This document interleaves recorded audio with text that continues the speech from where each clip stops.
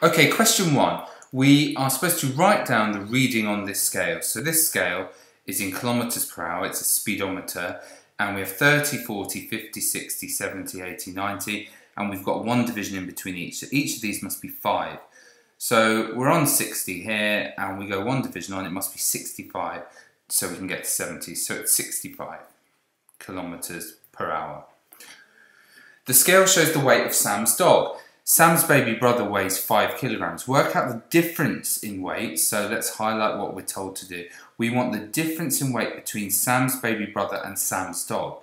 Be careful here not to just write down the scale, it's a slightly more involved question, that's why it's 2 marks. Okay, let's say how much Sam's dog weighs. Sam's dog, looking at the scale above, okay, we've got 0, 1, 2, 3, so it's between 3 and 4, and there's 10 divisions, so 1, 2, 3, 4, 5, 6, 7, 8, it's 3.8 kilograms. So Sam's dog is 3.8 kilograms, and the difference is therefore 5 subtract 3.8 kilograms.